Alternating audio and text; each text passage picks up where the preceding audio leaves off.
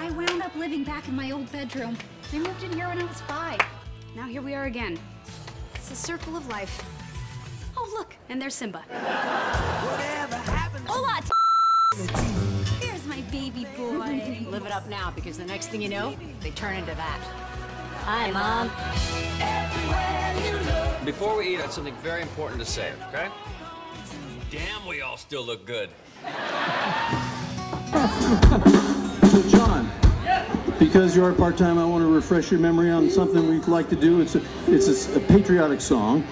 It's inspired by people in uniform, in particular cheerleading uniforms. Okay. We're going to do this song now. It's probably one of the most patriotic songs ever written and recorded.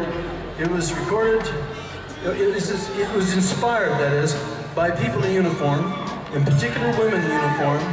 To be quite honest about it, cheerleading uniforms. Yeah. First of all, I must say this is the most patriotic song ever written and recorded. It's inspired by people in uniform, in particular women in uniform, cheerleading uniforms. Okay. So I'm moving into. Kimmy, you do not need to do this. I agree with DJ. You do not need to do this. I've waited my whole life to say this. Whatever. Stop! Hammer time! You can't touch this. You can't touch this. You can't touch this. Steve's so in love with DJ, he didn't even notice this sandwich. 3, 2, 1. Hey, is anybody using that sandwich? You forgot 2 very important words. Have mercy. No.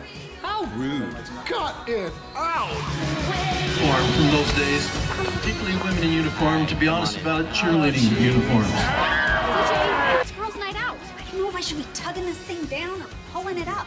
Do you have reservations? Yes, Let's call Michelle. It's 5 in the morning in New York. Oh, voicemail.